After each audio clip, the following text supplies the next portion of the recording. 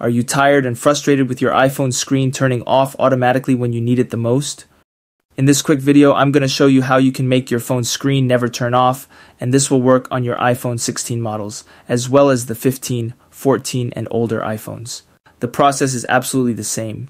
All you have to do is to open the settings on your iPhone and then navigate over to this display and brightness section right here. After we've opened this in our iPhone settings, you want to scroll a bit down until you see this auto lock option. And this is what we want to open if we want to make our iPhone screen never turn off.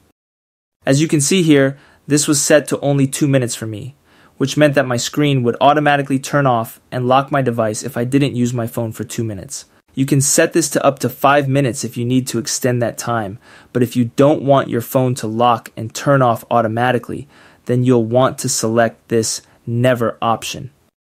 When this is set to never, your phone screen won't turn off automatically from now on.